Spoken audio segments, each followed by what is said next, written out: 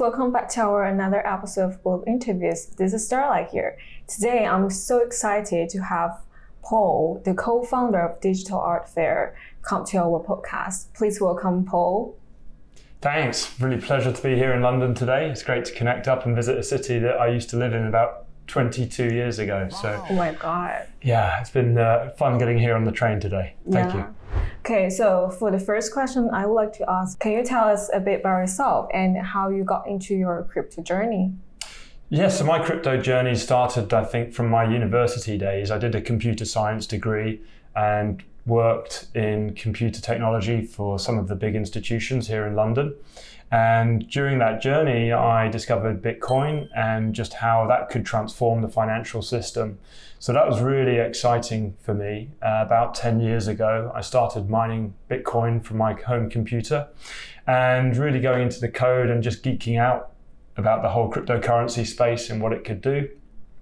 Shortly after that, in 2017, with Ethereum and some of the other coins that started to pop up, I invested in some of those ICOs.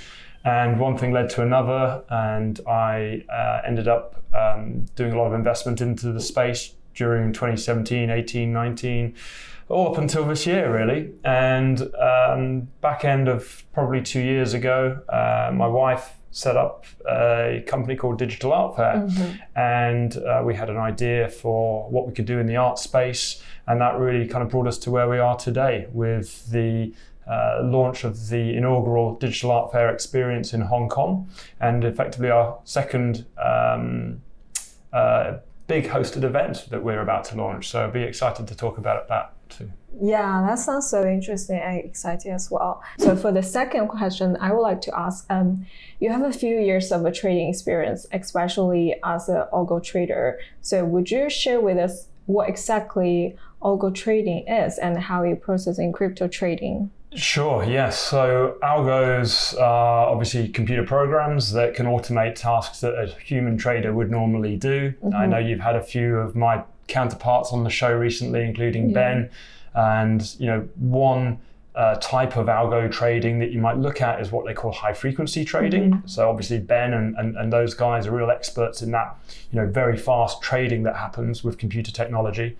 Algo trading is more to do with a set of instructions that you will give to a computer to execute an order over a certain period of time, or certain other benchmarks. And so a lot of folks who are buying and selling equities and stocks on the stock exchange might use what you call a VWAP. So it tries to get an average price over a certain period of time. And that just helps manage your risk. So you're using a computer to basically manage your risk. And the exciting thing in crypto is that we're starting to see a lot of companies now launch their own algorithms, whether it's a TWAP, like a time-weighted algorithm, effectively like a dollar cost averaging type algorithm, to some more interesting, sexy stuff like stealth algorithms and other things like that. Is there any difference between the quant trader and an algo trader? Now, I'd like to think an algo trader would be more about an individual making decisions and using the computer to trade, whereas a quantitative trader is somebody who is really letting the computer do the decisions based on certain inputs and signals that it's receiving. For example, like you might want to use a quant trading strategy based on the order book size or certain signals in the market, whereas an algo trader would use a more kind of pre-packaged, pre-planned schedule to execute their trade. So those were two differences between them. And the quant trading firms tend to be the very high frequency, sort of higher turnover trading firms. But similarly, they can use quantitative statistics over the course of a much longer trade.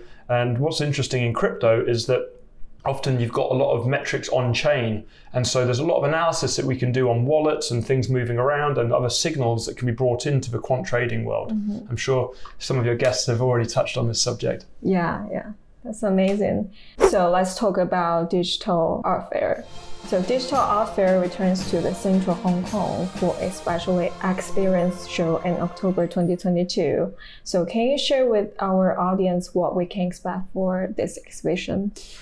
Absolutely. So the second edition of Digital Art Fair in Hong Kong this year will take place in October, and we will be kind of looking at the landscape a bit different from how we did last year. Our focus has always been on the fine art aspect of digital art, but this year it's good to be conscious of how the economy is different to last year.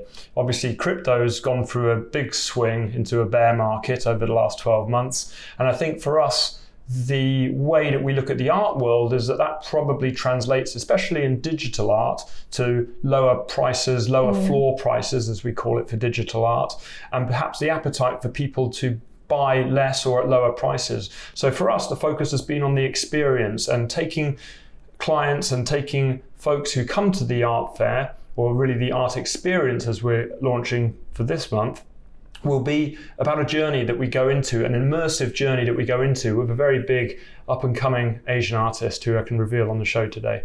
So I would like to know, what is your motivation to do this kind of exhibition, like especially focus on the fine art?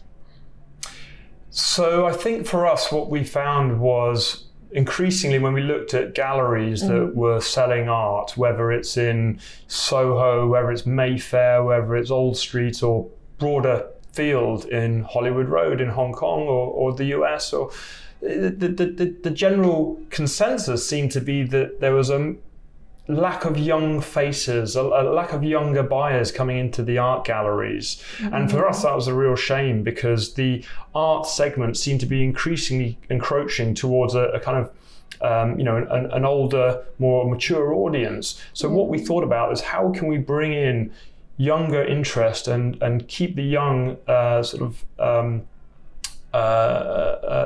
perhaps next generation of collectors interested in the space.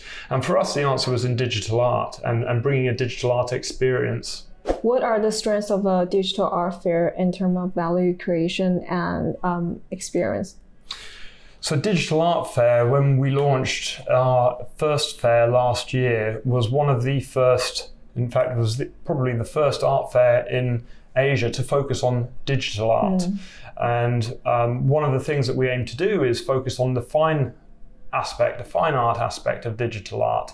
And so for us, that means looking at the artists, looking at the history, looking at the piece and the story that goes behind the piece that has been created. Digital art has got a lot of different mediums, everything from photography to computer generated art to pixel art, etc. And for our focus in the fine art world, in the digital art medium in particular, what we wanted to do was really take the fine art world and move it into a modern era using digital as a medium and attract a different consumer base and bring in the galleries and help bring the community into the modern world, into the digital age. So as we know, the fine art especially represent like a drawing, painting, this kind of stuff. So what's your opinions? Like what kind of NFT work do you think can be called as a fine art? Yes, I mean, there's lots of different variations of digital art, isn't there? And what I've always believed is a kind of mantra that I've heard spoken a lot, which is when you buy art because you love it, not necessarily that the price is going to increase or a reflection on the price. And so for us, it's all about the beauty in the beholder. So how do you view that piece? What is the story that goes with that piece? Why is it that you bought that piece?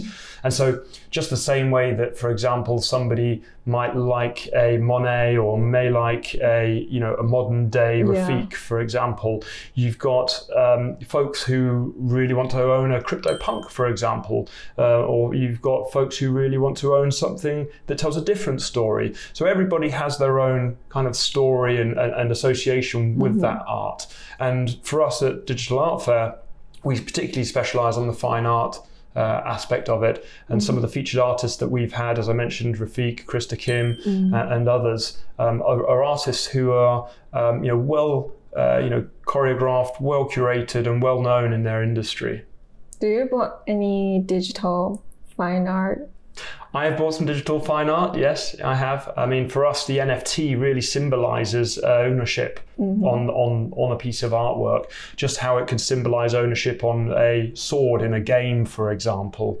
I think we grow up in an ecosystem where it's very difficult for artists to get recognition sometimes. And what digital art is able to do is able to let those artists also be a producer, a gallerist, a curator.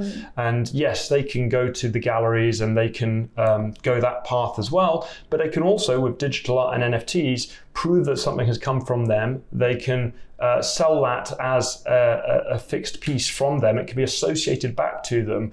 And so through blockchain technology, we're able to give ownership back to the artists, whether they're writing music or whether they're writing paintings or even, you know, taking an NFT as a code of law, perhaps.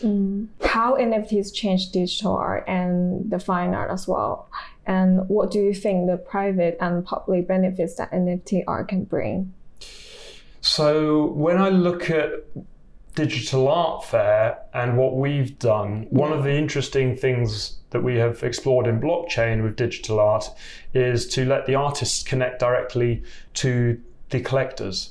And so we, whilst are able to work directly with artists and collectors in displaying their art, we're also keen to expand that with galleries and build out an ecosystem where people are using NFT and digital art to validate their ownership. For example, we worked with a African gallery last year, a selection of African artists, which technically would be quite tricky normally because they would have had to have shipped their art from Africa to Hong Kong, which would have incurred a cost. And given the price level of their art, that would have been a significant part of the pricing component. And so with digital art, there's no transportation costs or minimal transportation costs involved. And also the artist is confident that when they sell that piece of art, they're able to see the transaction happen. It's not just me or somebody calling them up and saying, oh, we sold it for this amount of money, but really we sold it for 2 times that. They can validate all of this online through the blockchain. So for us, NFT represents, you know, transparency, and it represents a connection between the artists, galleries, and the collectors directly, which is indelible and will exist. What is the concept and the vision of Digital Art Fair? So our concept is really to bring together artists and connect them up with collectors. One of the ways that we do that is direct participation from artists. We also have a foundation which specializes in nurturing up-and-coming female artists, for example, and people who are perhaps as represented through galleries as they would be traditionally. You know, we obviously are very focused on Asian artists, and in particular this year, we're welcoming galleries who we're very keen to partner with as well and help educate the galleries and also help them understand how blockchain and digital art can help their businesses and grow their companies too. Yeah, so and one more question is like I would ask, what is your preference like when you pick up the fine art, digital fine art? What's your preferences? Well, for myself, I mean, I only speak for myself, but I personally love things that are dynamic. So with digital art, we're able to represent art. Instead of just being a static form, we can represent that art through some animation potentially. And one of the interesting exposés that we have this year at Digital Art Fair will be a massive immersive experience with an up-and-coming artist called Jackie Tai. Oh yeah, I know him. Excellent. So Jackie's been working with us over the last few months to curate a splendid exhibition, which I think is going to really you know, explode the way that we look at art. And for me, one of the passions that I've got is about experiencing art in a new way. And Digital Art Fair is one of the companies that's able to help you know, drive that initiative and really you know, push the envelope in terms of what people think of is possible with art. Yeah, absolutely. So final questions, but not least. So what is your next step for you as the co-founder of the Digital Art Fair? Well, none of this happens without a great team, so I'm very lucky to be working with a strong team based in Hong Kong. We've also got aspirations to go global. So obviously being here in London is a great opportunity to connect up, and we welcome invitations from galleries and other folks who work in digital art and digital art mediums to talk with us. And in addition to that, I think as we take on a more global picture of what we'll do, you know, we look not just into London, but potentially Singapore and other countries as well. So really welcome to bring that message and bring that experience to a new country and a much more international focus. Yeah. Whilst our home will always be Hong Kong, I think there's an opportunity to really take this and work with partners globally to make this experience available to a lot more people. Yeah, that's so excited. Thank you guys for watching today's episode. If you like the content, please comment and like and subscribe our channel as well. Thank you, Paul, for coming, and it's really my pleasure to speak with you today. I will see you guys next time. Bye.